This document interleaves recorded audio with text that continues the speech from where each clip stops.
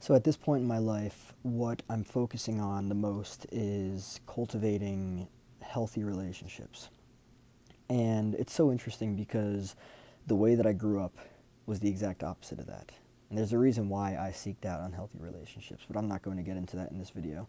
What I am going to get into, however, is my experiences of trying to understand how I operate and how I used to operate, and moving forward, how I can be much more in a space of healthy interactions with people.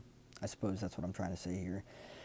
And what's so interesting is that whenever I sit with how I'm feeling in regards to a potential situation with somebody, right?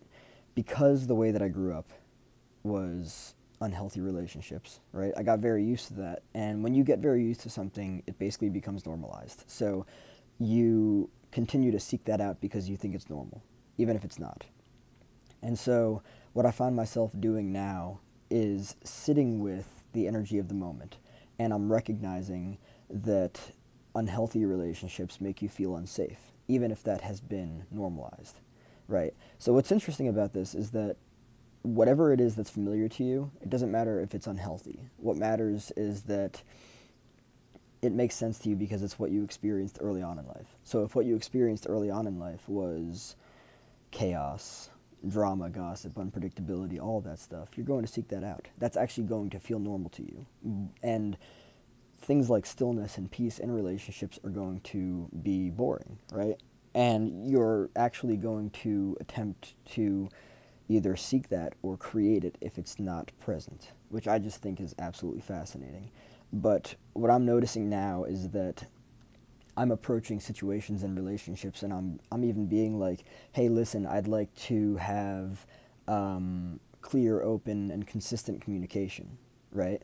And it's just so interesting to sit with that, like to sit with the action, the experience of saying that, and then just like being just being present with it. It's such an interesting experience.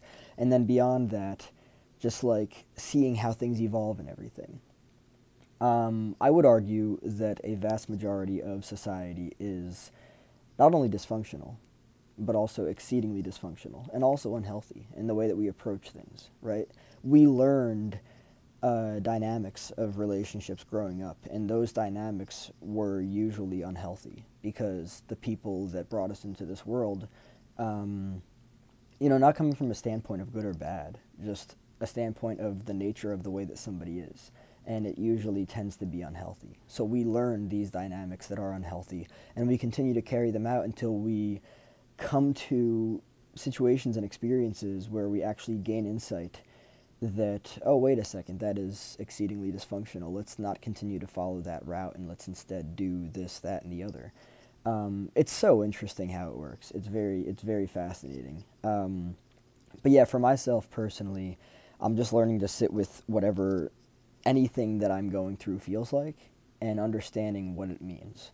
I know what my experiences of anxiety, stress, depression, cortisol, adrenaline, all that stuff, I know what my experiences of that feel like. And for the longest time, I thought that that's how I had to live life.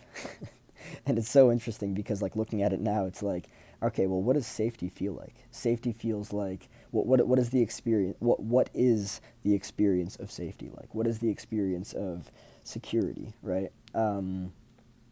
That is, of course, when you attach to a person or multiple people that are healthy, right? That allow you space to be yourself, that allow you to just be as you are. Which is interesting because I have found so many. Sorry, I meant to say the other way around.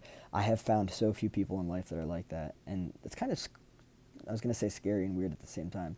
But there are people like that out there, and just finding those spaces of awareness and everything where you can just be yourself, you can unfold as you are and just be naturally. No one's trying to pull you out of yourself, pull you in this direction or that direction. They're just allowing you to be as you are. That's a wonderful experience in life. And everybody, in my honest opinion, everybody needs that. Not everyone's going to receive that because, of course, There's a lot of people out there that are unhealthy and dysfunctional, and they carry out dynamics that way. A lot of people are not going to change. A lot of people are just going to continue to seek based on familiarity, and that's just the way that it works. But yeah, I'm really excited to be on this path, and I'm excited to continue sharing it with everyone. By the way, if you haven't checked out my podcast, you can go to the link in my bio, and if you click on that link, my podcast will appear on my website. You can listen to it. New episodes air every Sunday at 12 o'clock p.m. Eastern Standard Time. I talk about much of the same things that I do on here, and yeah, hope you enjoy it.